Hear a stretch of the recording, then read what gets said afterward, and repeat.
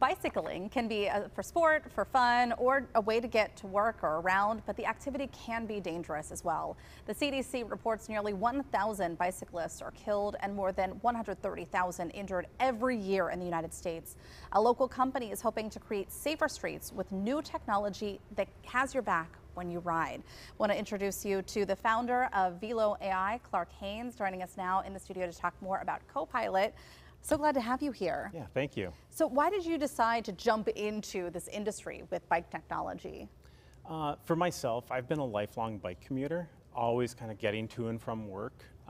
And that work happened to be robotics, autonomous vehicles, and all of that. And I got to the point in my career where it was like, you know what? I need to bring these two things together and start applying the tech to actually make that commute or that leisure ride or your Sunday stroll, like just make it easier and safer for everyone. So what you have in your hands is something called Copilot, is that right? So tell us how it works. Yeah, so Copilot is basically a full artificial intelligence system on the back of your bike.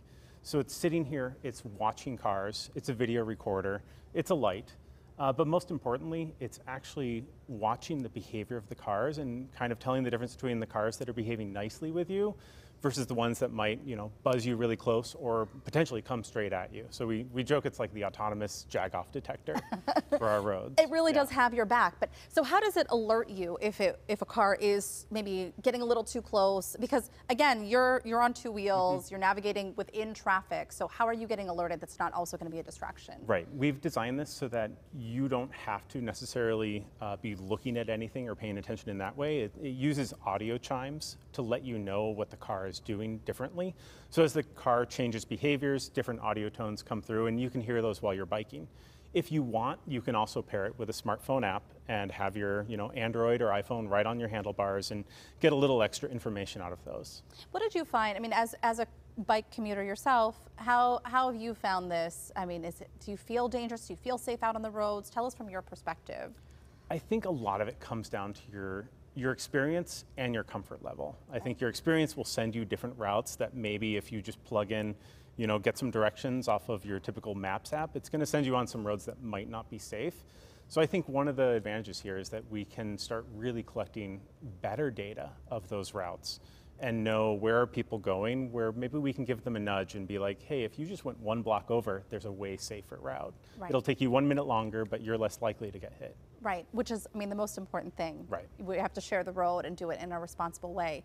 Is this something that is for sale right now? If somebody sees this and they're like, oh my gosh, I could really use this because I'm commuting every day. Right. Is it available for purchase? Very, very soon. So our website is Velo AI and we're taking kind of, wait list for the very, very first customers. So the first product is coming out this fall and we're going to be delivering a bunch of those before the end of the year. Well, you're a really smart guy. So what else are you working on?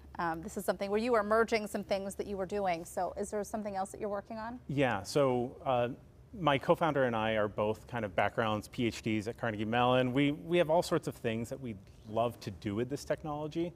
But the overarching goal is like, what are maybe overlooked areas where we can make our roads and streets safer that other companies aren't necessarily doing today? Other companies are making autonomous vehicles. Okay, well, let's put autonomous vehicle tech on a bike.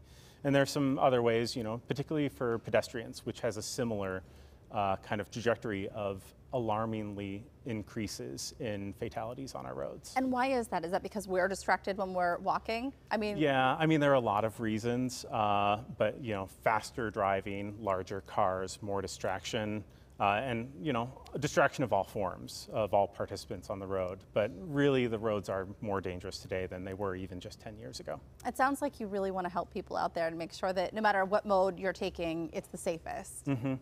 Yeah, I think there's a vision of the future where it's just going to be autonomous cars whizzing about and we all just step into our pods and get whizzed off. But the future is really going to have a lot more diversity to that. There are going to be people walking, there are going to be people in wheelchairs, and we just want to make certain that we're making the streets safer for everyone. It is true. We all think about it like the Jetsons, right? Like we're just going to be whizzing off, but a lot of work still needs to be done, and you're helping pave the way. Yeah, hopefully. Thank you so much for joining us today. Thank you. Really interesting stuff. And for more information on Copilot and Velo AI, you can check out our website at kdka.com/talkpittsburgh. We'll be right back.